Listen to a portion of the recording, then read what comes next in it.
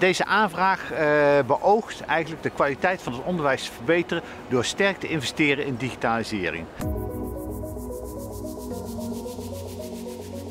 Dat is nodig omdat we inderdaad een betere kwaliteit onderwijs willen, maar we willen ook onze studenten beter voorbereiden voor de arbeidsmarkt en we willen ook onze docenten steeds meer digitale vaardigheden bijbrengen, zodat het onderwijs sterk verbetert.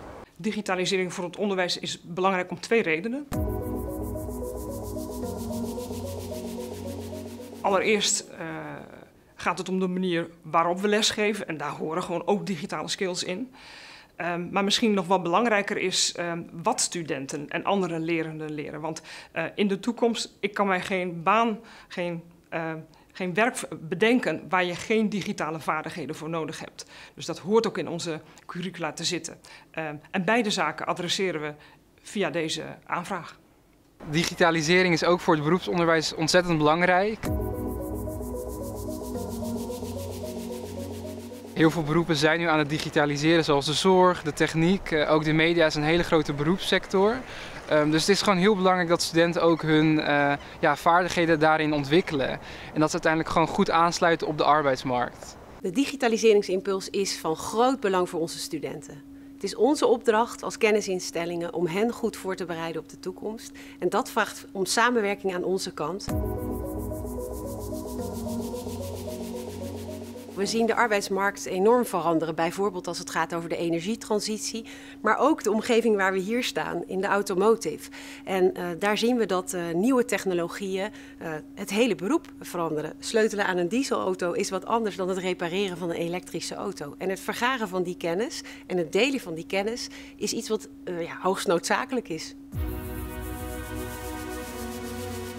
Als deze aanvraag wordt gehonoreerd, zullen studenten merken dat het bijvoorbeeld makkelijker wordt om aan andere onderwijsinstellingen een vak te volgen. Het unieke aan deze aanvraag is dat zowel mbo, hbo als universiteiten samenwerken.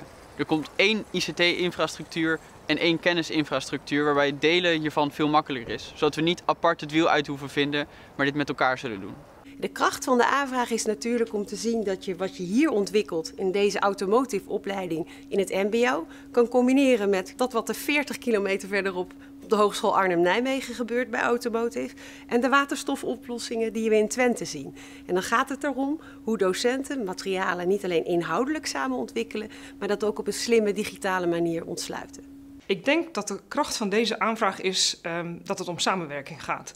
En natuurlijk, dat is tussen de kennisinstellingen, mbo, hbo en wo, maar ook de arbeidsmarkt. En dat is heel belangrijk, want kennis ontwikkel je samen met de arbeidsmarkt. Zeker waar het gaat om digitalisering. Het wordt een succes omdat we al eerder bewezen hebben dat we heel goed kunnen samenwerken. En we gaan een structuur opzetten met teaching en learning centers op elke instelling, elk van de 113, zodat we zorgen ook dat wat er bij 1 instelling wordt bedacht, gedissemineerd wordt via al die teaching en learning centers naar de individuele instellingen. Belangrijk is natuurlijk van hoe geef je dat nou vorm, hè? Die samenwerking tussen de kennisinstellingen aan de ene kant en organisaties en het bedrijfsleven aan de andere kant. Nou, daar is expliciet aandacht aan besteed in dit programma en dat is via de transformatiehubs.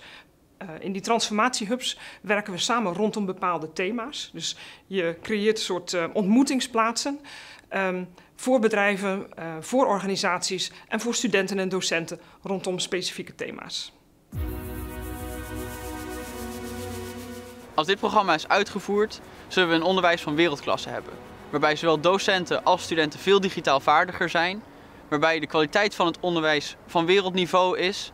En waarbij het onderwijs veel beter aansluit op een steeds dynamisch wordende arbeidsmarkt. Zodat elke student een geweldige toekomst tegemoet zal gaan. Onderwijs van wereldklasse betekent dat alle studenten gelijke kansen hebben. En juist omdat de digitalisering in onze wereld snel gaat, is het belangrijk dat we oog hebben voor alle studenten. Dat alle studenten aanbod krijgen waarmee zij hun kansen kunnen pakken voor de toekomst. Dankzij dit programma hebben straks studenten eigenlijk nieuwe digitale vaardigheden bijgespijkerd. Zo kunnen ze eigenlijk volwaardig meedoen met de samenleving, omdat die is super digitaal aan het worden. Ook bijvoorbeeld studenten met een chronische aandoening die eigenlijk ook best wel een ondersteuningsbehoefte nodig hebben met maatwerk. En ja, met digitalisering kan dat, dan is dat mogelijk. Dan kunnen ze op afstand ook veel beter meedoen. Dus eigenlijk met digitalisering kan elke student meedoen. En dat hebben we uiteindelijk nodig in deze samenleving. Onderwijs van wereldklasse voor mij betekent echt dat we top blijven in het onderwijs.